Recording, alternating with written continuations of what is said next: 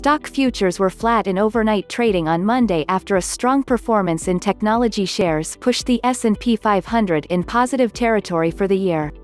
Futures on the Dow Jones Industrial Average rose about 10 points, while the S&P 500 and the Nasdaq 100 futures were little changed. The overnight action followed a strong performance in technology shares that pushed the Nasdaq up to 5%.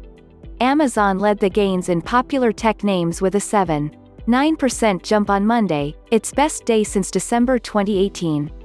The Nasdaq 100, which consists of the 100 biggest non-financial companies in the composite, popped to 8% for its biggest one-day gain since April. IBM gained 4.7% in extended trading after the company reported better than expected second quarter earnings. Notably, IBM improved gross margins in 3 of its 5 units in the past quarter.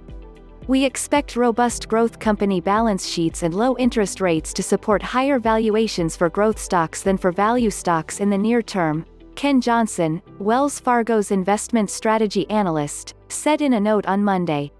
The market also cheered a slew of positive news on the vaccine front. Pfizer and BioNTech reported early positive data on a joint coronavirus vaccine. Meanwhile, another candidate from Oxford University and AstraZeneca showed a positive immune response in an early trial. With Monday's gains on Wall Street, the S&P 500 turned green for 2020 with a 0.6% gain on the year, while the Nasdaq has risen 20% this year. The 30-stock Dow lagged, however, down 6.5% for 2020. Investors are also monitoring the talks in Washington on the next coronavirus relief bill. Lawmakers face pressure to pass legislation before the end of the month, when the $600 per week federal unemployment insurance benefit is set to expire. I believe the stock market would benefit from news of a stimulus package coming to fruition, Christina Hooper, Invesco's chief global market strategist, said in a note on Monday. In times like this, despite a massive and rising budget deficit for the U.S., I believe big government is likely to be good news for the stock market. More companies will report quarterly earnings on Wednesday.